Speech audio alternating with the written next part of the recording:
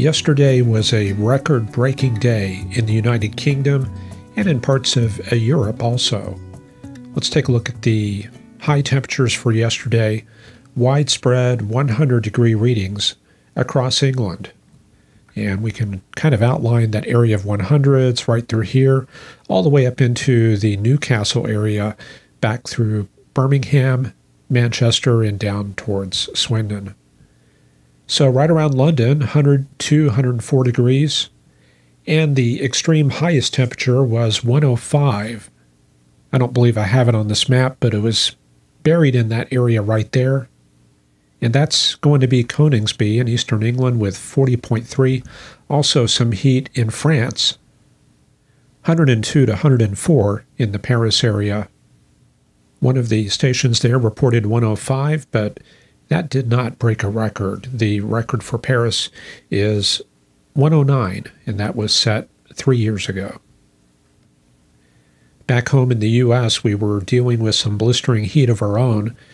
Widespread area of 110 plus through southwestern Oklahoma, the Texas Panhandle, and down into northwest Texas, almost into the DFW area. 109 reported at DFW Airport. And just to the north, Denton County, they did reach 110. Now, those did not break any all-time records, but it was pretty close. And by the way, this functionality, this is going to be in Digital Atmosphere Professional. There's going to be a new update probably in the next couple weeks, and that will be made available. And shifting gears to today, 3 p.m. data just came in. We are clear of the 110-degree readings in northern Oklahoma, but down to the south, 110 appearing once again at Lawton and Wichita Falls. And down to the south, Mineral Wells once again reaching 110, 110 at Breckenridge. So maybe not as brutal as yesterday, but we're definitely looking at some high readings for today. Let us check out the big picture for today. Kind of a stagnant, boring weather pattern. A reinforcement of cold air coming into the Midwest. Temperatures down into the 80s across Iowa and Minnesota. But out east, ahead of the cold front, southerly winds, very warm air, and high dew points. 91 over 78 in Indianapolis. That's going to be some very sultry air. Similar story down around Memphis. 94 over 77 at Paducah. And some of that warm air making its way up into New York and New England.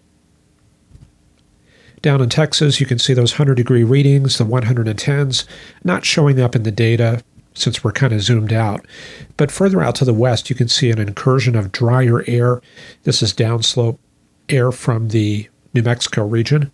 Dew points in the 40s and 50s. But as we go west into Arizona, 58-degree dew points at Tucson and Phoenix. So that's close to monsoon levels of moisture, but the activity still confined to the higher elevations at this hour. And there it is, the visible imagery with the GLM lightning strike activity, confined to the Mogollon Rim, the mountains east of Alamogordo, and out around Santa Fe and Las Vegas. So that's going to be mostly the terrain above 8,000 to 9,000 feet. Looks pretty clear out in the valleys of Tucson and Phoenix. Can't rule out something later tonight. I haven't really looked at the data too much in that region. A quick look at the high-resolution rapid refresh. Yep, does show it mostly confined to the mountains, but a little MCS cluster may be moving into Tucson after dark, so that'll be something we'll have to keep an eye on. Hot conditions in the Great Basin area, 90s through Nevada, Idaho, and Oregon. And most of the cold air is locked up there in western Canada. Canada has lucked out this summer, plenty of cool air and plenty of precip. Let's take a look up in Alaska. It's cooled down a little bit, looking at 59 at this hour at Fairbanks, 56 at Anchorage. Not really much sign of warm air in that region. Most of that is found out in the Northwest Territories. Eastern Canada still generating plenty of cold air. You can see this bullseye pattern in the 1,000 through 500 millibar thickness. That's due to a cold air mass over Baffin Island, producing little reinforcements of cold air that work to the south, get caught up on the backside of these weather systems, and cool things down across much of Canada and the northeastern U.S. Big Rig Steve, he's on the road from Idaho to Utah. So there he is crossing the border, heading towards Salt Lake City. And some of you probably wonder why we follow him. He's got some great views of the sky. It is live data. Always interesting to look at different parts of the country. So he's kind of in this area right here. A little bit of high-based cumulus and maybe a few showers. But overall, a fair sky. Looks like a little bit of wildfire damage along the side of the road. But you can see the skies are pretty much clear, high-based cumulus, and a little bit of mid-level altocumulus. That's going to be right in there.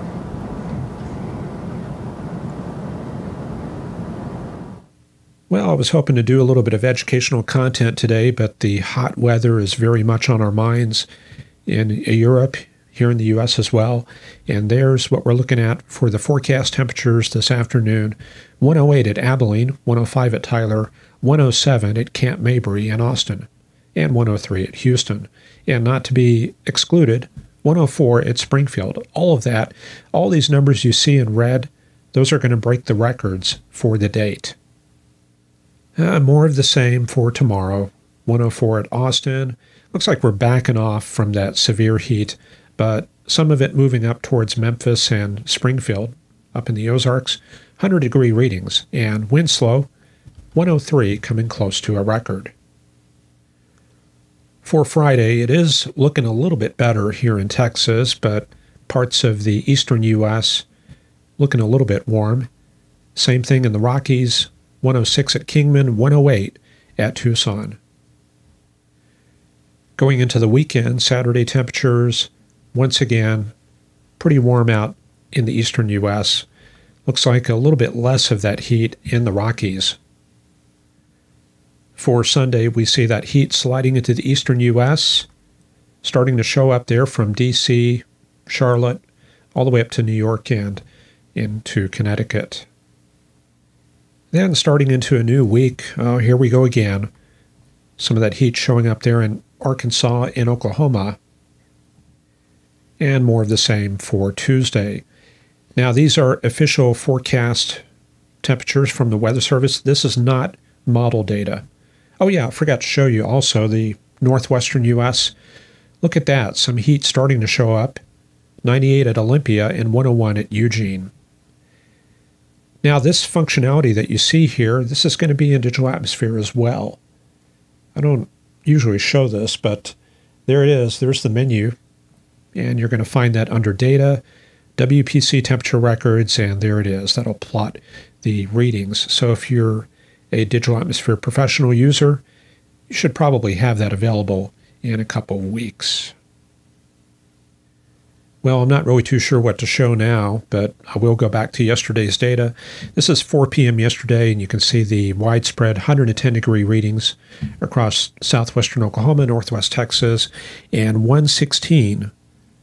What is that, Knox City? Crowell? Yeah, that's going to be Crowell, Texas, right in here, pretty close to Vernon. And right there on the other side of the Red River, 114 at Frederick. Of course, the NEXRAD radar site is there.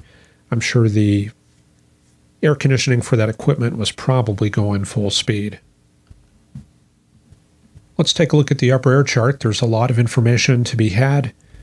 We're going to see a couple key features. One is the broad Hudson Bay vortex. Also, lots of ridging across the southern U.S. The subtropical high is going to be pretty well established, bouncing back and forth along this axis, and a series of waves moving onshore in the Pacific Northwest and tracking across southern Canada and the Great Lakes, not really doing much for the southern states. If we go forward, very well-defined upper-level high across the Four Corners area. That's a major reason that the precip is not very extensive in that part of the continent. You've got warm conditions in the mid-levels.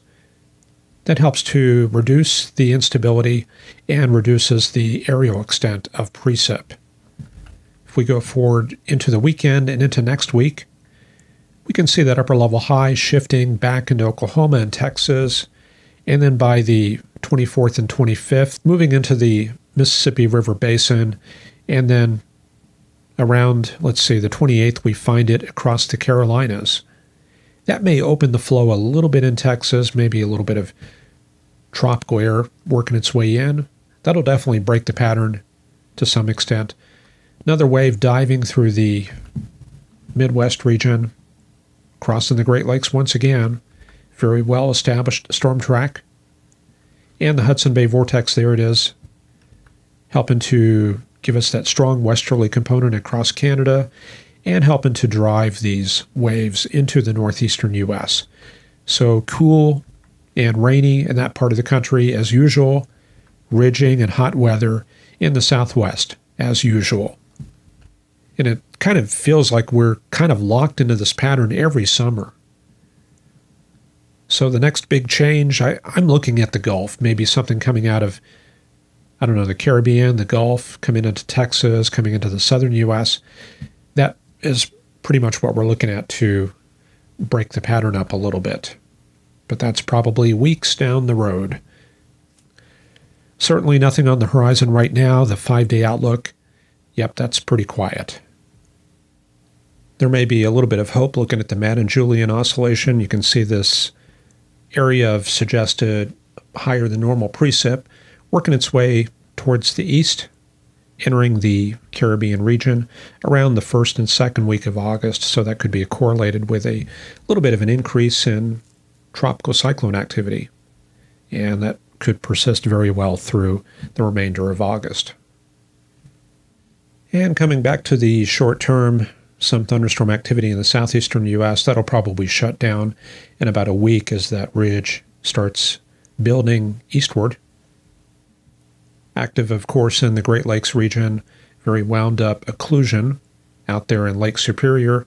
The main frontal system, that's going to be out here, warm front, and then a cold front extending south. Occlusion probably coming back out to the northwest, as shown. Fairer skies in the northwest, as you saw with Big Rig Steve's clip. And still watching that meager monsoon activity in Arizona and New Mexico, but a little bit of residual monsoon moisture as well in the Central Rockies. And that's about all I have for this edition of Forecast Lab. I do want to thank our newest Patreon supporter, Johan. Welcome to the program. Thank you very much for the support. We'll see everybody back here on Friday for the next installment of Forecast Lab. Hope you have a great Wednesday evening. Stay cool, and we'll see you in a couple days. Bye-bye.